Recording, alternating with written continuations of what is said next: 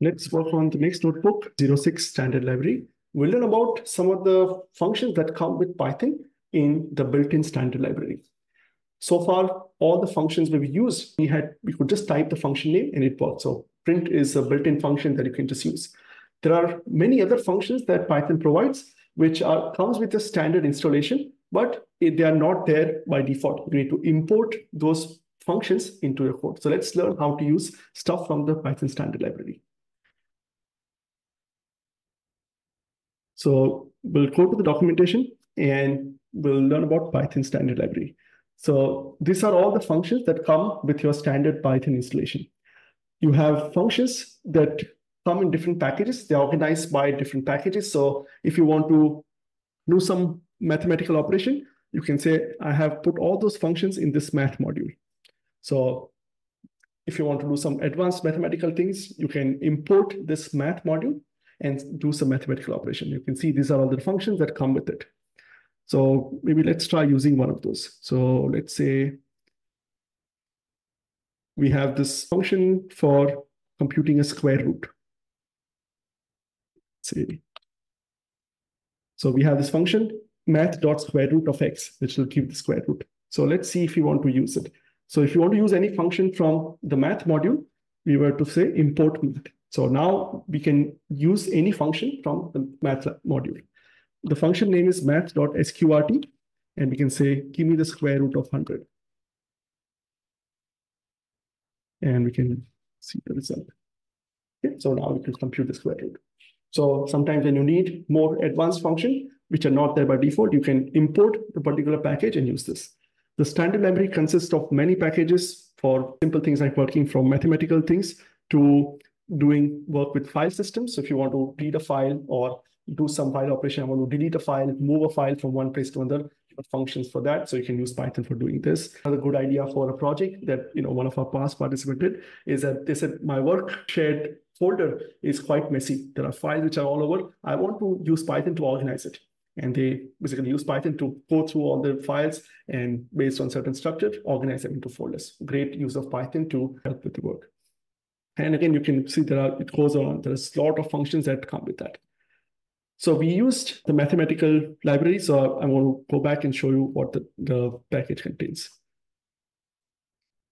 So a module, when you import it, it can have some functions. It can also have some constants. So let's say you want to use the value of pi. This package also has some of the constants that are used for doing mathematical operations. So pi is available as the value of pi. Instead of defining it manually, you can say, I can just import the value. So if you just want to use pi value, you can say, I can import math. So math is already imported, and I can say my value is math.pi. So this is just a variable that comes with your mathematical module, and I can print that. And you can get this. There are sometimes, if you import math, that means in your program, you now have all the functions that are available. Sometimes you say, I just want to use one value. I don't want to import everything from mathematical module. So I can just say from math, import pi. That also works. And now I can just refer to pi as pi. Right? I don't need to say math.pi. So there are two syntaxes from importing stuff from a module. You can import the whole module and say module dot the function name, or you can import a specific function and use that. So example of this is we imported math and we could use math.square root. You can also do something like this. From math, import sqrt. If we had done this, now in our code, we can just say sqrt of 100 instead of saying math.sqrt, and this works. Okay, so you'll see both the syntaxes. This one is preferred. If you're just using one or two functions from a module, import them explicitly. This is also fine. So again, people use both the syntax. It's purely a matter of preference. Now we have access to all the mathematical functions. We'll start working on the main problem for today. We want to learn how to compute distances between two coordinates. And we'll do it in many different ways. Let's learn a few concepts before we dive into code for implementing how to compute distances. How to compute the distance? Well, you can say, I'll assume the Earth is a sphere. And humans have known this for a long time, that the Earth is a sphere, and people over time have figured out what is the radius of Earth. And the current best estimate for Earth's radius is approximately 6371 kilometers. So if you assume the Earth is a sphere with a radius of 6371 kilometers, you can now take two coordinates, use spherical geometry, and compute the distance between those. And we'll learn how to do that.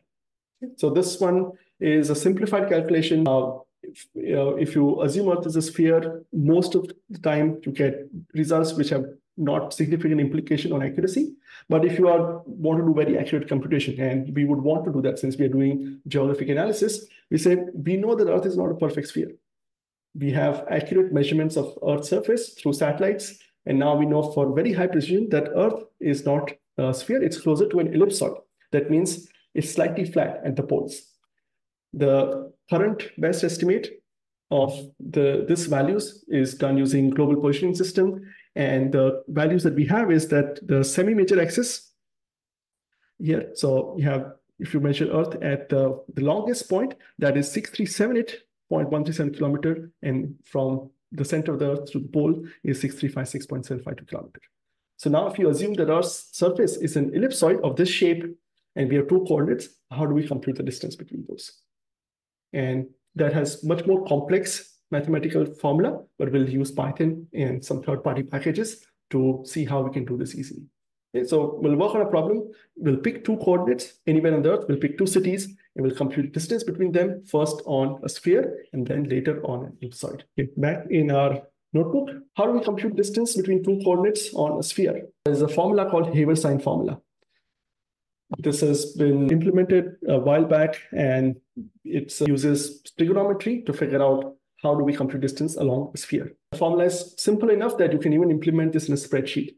I remember one assignment I had when I was working at Google. Some of the folks were working in different teams. They said, we have a spreadsheet of 100,000 coordinates, and I want to compute distance between those two. I have column A and column B, coordinate 1, coordinate 2. Can you tell us how to compute distance between those two? And I said, oh, you can use Python or QGIS. But they said, we don't have access to any of this. Can we do this in a spreadsheet? And I could just implement this formula in a spreadsheet, the same Haber-Stein formula, and they could just drag this cell and compute the distance. So I wrote a blog post, and again, it just shows that this formula is simple enough. And if you're a pair of coordinates, you can just implement this formula between those two coordinates and compute the distance. So we could do the same thing in Python. So what I did is we wrote a function. So we have a function, Haber-Stein distance, give an origin coordinates and destination coordinates. We can say, we'll assume the Earth's radius is 6371 kilometers. So 67,000 meters. And we'll use this formula, which is the well-known Haber-Stein formula, to compute the straight line distance along a sphere. And we'll get our answer. So let's see how this function works. We start with two coordinates. So this is, we want to compute the distance between San Francisco and New York. We get the latitude and longitude of both the cities. We store them in a tuple. So 37.7749 degrees latitude, negative 1 to 2.49 degree longitude. And same thing for New York.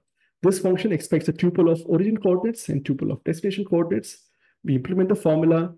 We are using radius value in meters. So when we compute the distance, that will be in meters. So you have this. And now we can say, give me the Haber-Stein distance between San Francisco and New York coordinates. We'll get the distance in meters. We divide by 1,000 and print that. So according to this formula, the straight line distance from San Francisco to New York, like if you took a flight, this many miles is what you earn in your frequent flyer list. So we could now implement this formula using the built-in mathematical module and compute the distance between those two cities. This is a good estimate, but not perfect, because we know Earth is not a perfect sphere. So if you wanted more accurate result, in the next notebook, we'll see how to do this more accurately using an ellipsoidal formula. But for now, we can work with this and say, given two cities, we can now compute the distance between those. One of the things about the Python standard library is that it's not all serious things. There are some fun things hidden in your standard library. One of the things that programmers like to do is when they're bored or when they just want to have some fun, they hide this hidden things into code.